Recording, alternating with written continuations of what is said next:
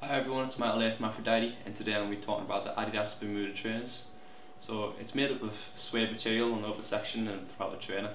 It's also got a rubber sole along the bottom, as you can see there. Has a lace-up fastening, which is just here.